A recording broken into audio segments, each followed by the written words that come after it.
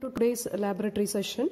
So for today's lab session, we have to go on with an experiment to determine the particle size of given powder using a diode laser. For that, we need to have a laser source, a screen, a slide which consists of lycopodium powder. We are going to find out the particle size of this lycopodium powder. It is a finely grinded powder, and we do want to have two plain glass plates, between which we will be sprinkling this finely ground lycopodium powder. So this is the formula to be used. The particle size A is equal to 0.61 lambda d by R. This lambda represents wavelength of the laser source that is used. D represents the distance between the lycopodium slide and the screen, and this R represents the diameter of the first order dark ring. Right? So this is the lycopodium glass slide. It is nothing but two plain glass plates, between which some finely grounded lycopodium powder is sprinkled. Now we can keep this lycopodium slide over a stand here.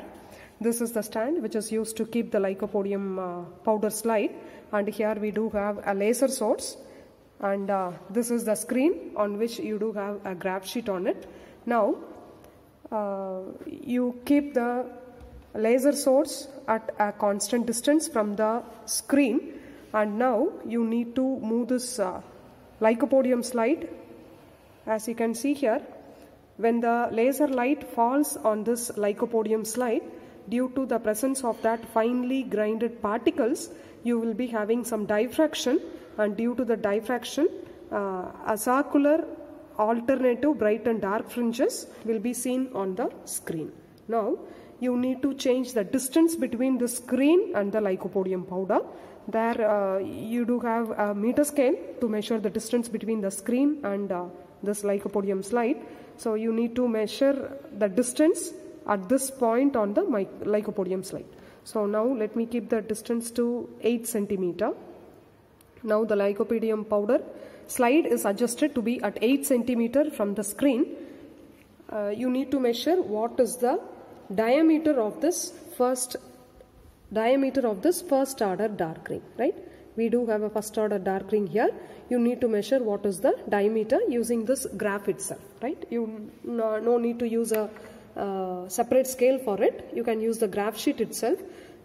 Check here, from this point to this point, it will be equal to 1 centimeter, and each of this 1 centimeter will be divided into 10 millimeters.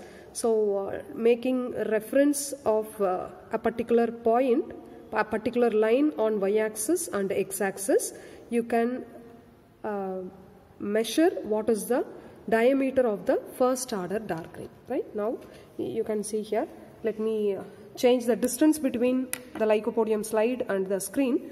You can see the change in the diameter. See, I am just increasing the distance between screen and lycopodium slide. You can see the increase in the diameter, right? So if I decrease the distance, the diameter decreases, and if I increase the distance, the diameter increases. So you need to keep this lycopodium slide at 5 different distances from the screen, and you need to measure what is the diameter of the first order dark ring. That is the experiment you need to do. And for calculation purpose, the formula is A is equal to 0.61 lambda d by R, and this is the tabulation for which you are going to use the observed readings. So this is a serial number. You need to put 5 serial numbers. Keep this D represents the distance between the lycopodium slide and the screen. You keep the lycopodium slide at 5 different distances from the screen, and you try to measure what is the diameter of the first order dark ring. This will give you the value of 2R. If you want to know the radius of the first order dark ring, you need to divide this 2R by 2 so that you get this radius. This is diameter, so it is 2R. If you divide this value by 2, you will be getting the radius, and you can find the radius of the microparticle A using this formula. A is equal to 0.61 lambda d by R. The value of this lambda can be taken as 6000 Armstrong units. So 0.61 into 6000 into 10 power minus 10 into the value of D, right? This is the distance between the lycopodium slide and the screen. That is the value of this D, and divided by R. R is given by this third column. So you can use the value of this D and the value of R in this formula to calculate what is the particle size of the given lycopodium powder, right?